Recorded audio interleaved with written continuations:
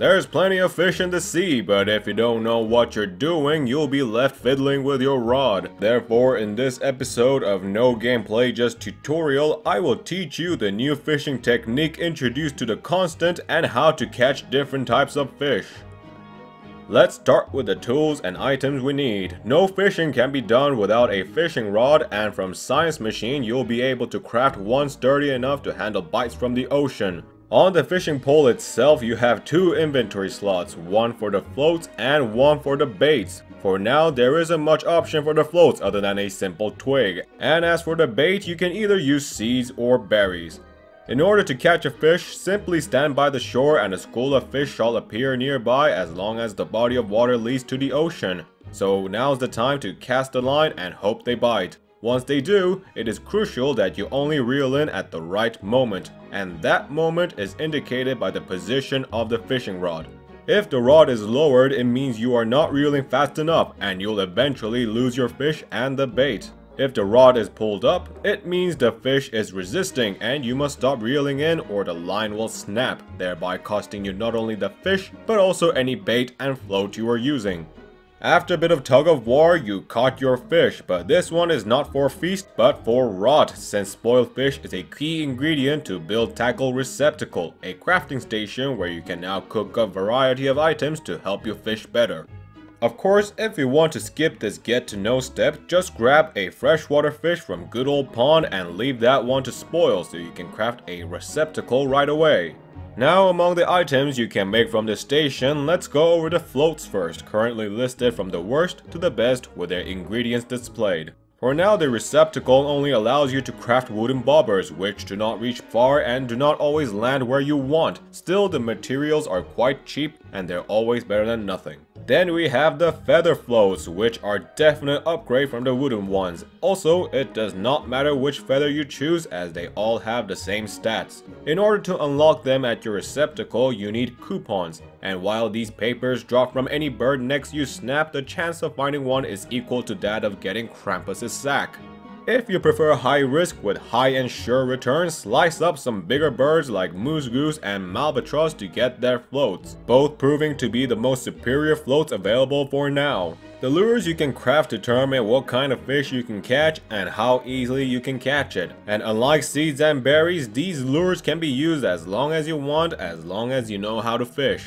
The small baits known as spoons are used to catch small fish, and while they can lure big fish as well, big baits called spinners are used for slightly faster catch. Along with that, the names and the colors indicate at what time they can be used more effectively. Now we have learned the basics of fishing, and if fish meets all you desire, that's pretty much all you need to know. However, if you're going after specific kinds or wish to learn better ways to fish, it won't hurt to know more about the creatures you can hook up with. Currently, there are 4 different types of water you can find fish swimming around: coastal, swell, rough, and hazardous. And 5 smaller ones are usually found closer to land, so let's go over them first. Filling the water near coast, smolt fry and needle nose squirt are the first 2 to be introduced, and quite possibly first 2 to be caught. You'll be using spoon lures to catch these fellas, but note that seeds and berries are just as effective. Then we have Runty Guppy, who has the same fondness for seeds and berries like the first 2, but this one can also be found at swell waters. Bitty baitfish is relatively rare type scattered over coastal, swell, and rough. Yes, it would suck to find them after sailing for such a long distance. Popperfish is another type crowding the coast, but can only be caught with seeds or berries. Interestingly, this one drops popcorn instead of morsel. Then we move on to bigger ones, those that can provide proper fish meat rather than measly fish morsel. If you're lucky, mudfish can be found as close as the coast or at the swell. Both seeds and berries can be used as bait, but mudfish always prefers berries. Black catfish share the same taste for baits and can be found in swell and rough waters. Deep bass is also found in both swell and rough waters, but this one refuses both seeds and berries. This hate for veggie meal is also a trait of dandelion fish. If you seek heaviest fish for the scale, this is perhaps the best bet. Only problem is this one sticks around at hazardous water, so search for them at your own risk. And finally, we have the corn cod that goes especially crazy over seeds and berries. Found in swell and rough waters, this one is known to drop disappointment instead of meat. If silhouette is not enough to tell what's swimming around you, drop a food item and they'll soon reveal themselves. Rot or seeds seem to be the cheapest option that works on all fish except meat-loving dandelion and deep bass.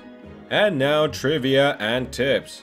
When there's a fish hooked at the end, make sure you are not interrupted by anything that will make you quit reeling in. This includes performing other actions such as moving and getting attacked by sons of beaches. If that happens, you'll be losing both bait and float, like when the line snaps.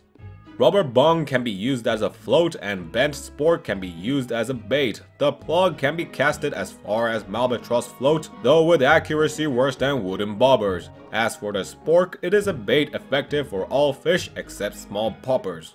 Fishing for ocean debris is one way to find feather float coupon, but the debris is not so common and the chance of getting coupon from this sea vomit is only 1% as well. And that is all for this episode. If you fancy videos that provide information in straight to point yet detailed manner, do consider liking, sharing, and subscribing, for it is my best interest to waste my own time to save yours. With that being said, cheers.